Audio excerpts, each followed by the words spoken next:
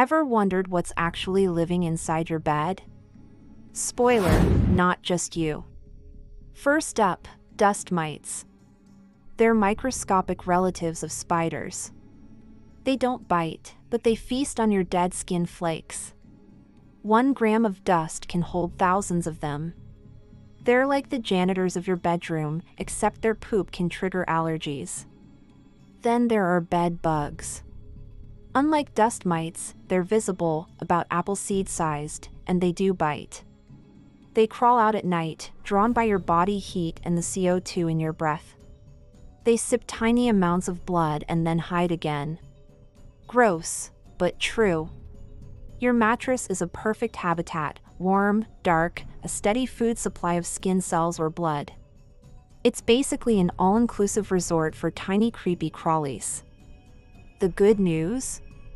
You can fight back.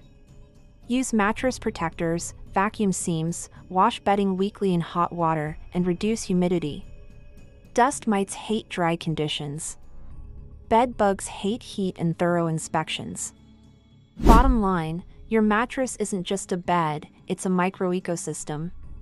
Keep it clean, and you'll sleep with fewer uninvited guests.